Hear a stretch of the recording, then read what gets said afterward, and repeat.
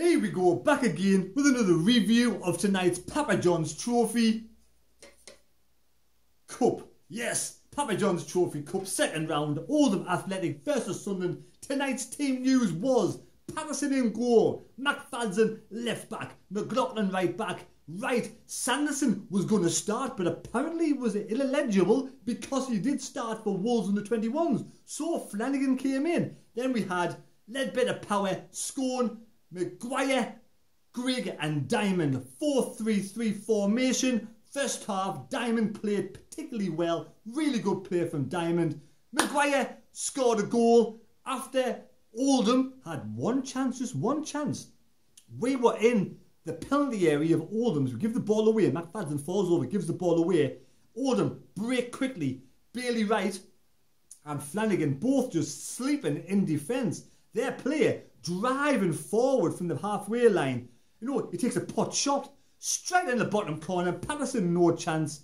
And it was 1-0 Oldham early days, and we thought, here we go again. But like I said, some great play from Jack Diamond. On the right hand side, Diamond, we had McLaughlin, we had Scowen and Power, all passing the ball really well. Loads of time, Diamond was getting down the byline towards the corner flag, cutting inside and drilling low balls in. Remember those big high floating balls in the Phil Pattinson days? They've all stopped with Jack Diamond. He drills the balls hard and low in, and they were really dangerous.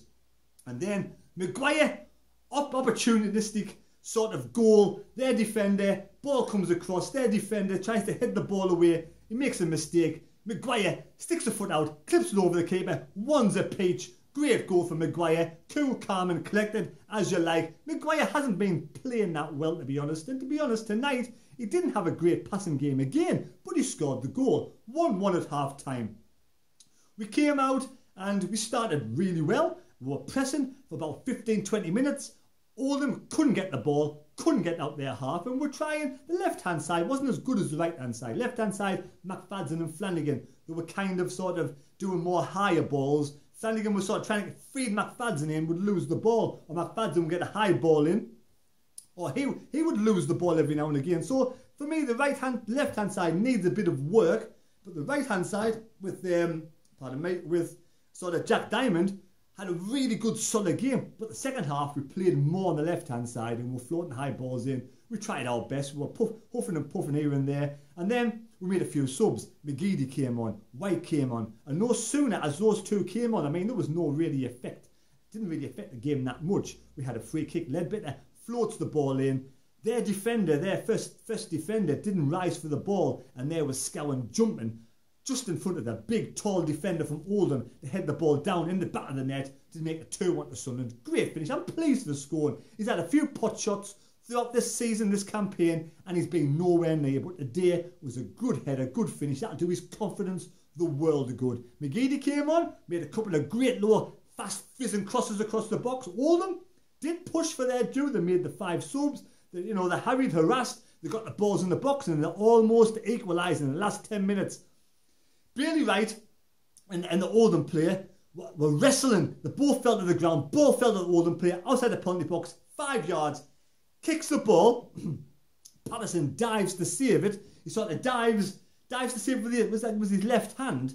It makes a deflection, but the pace comes off the ball. But it was going in the back of the net. As he was diving, he had to stick up his other hand and push it away. So it was a good reactional save from Patterson. Very done a good job tonight in goal. He was quite, he's a bit like Pickford to me, the same sort of size and build. I think he needs to bulk up a little bit, but he seems a decent goalkeeper, Patterson. There was one time when he had the ball with 2-3 minutes to go. He put it down to take a goal kick, and then he walked to the corner flag. The referee wasn't happy. The referee came over to that ball because he thought he was wasting time, but the ball wasn't fit enough to play with. So Patterson, saved a bit of time and he didn't the goal kick anyway. But the referee wanted a boot and we didn't.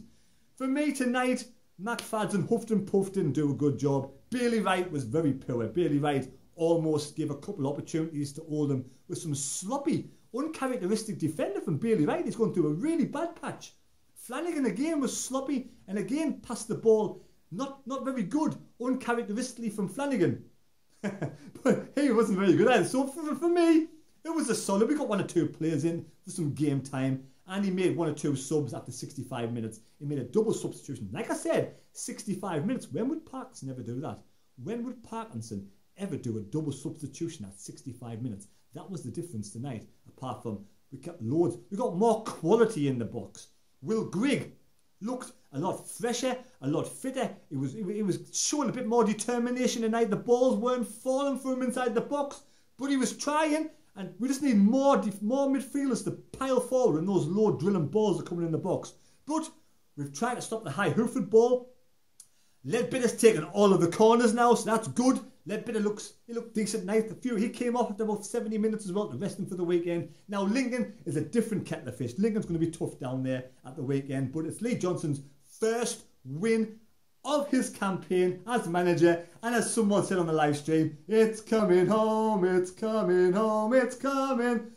Papa John's Cup's coming home. I do fancy us to win this. I do. I want to win a trophy. I want us to go all the way to Wembley again, play Portsmouth in the final, and hopefully beat them. There you go. Thanks for watching the video. Thanks for watching this rushed review, but I want to go to bed, so we'll see you later. Take care. We'll see you at the weekend for the live stream as well. Don't forget that one.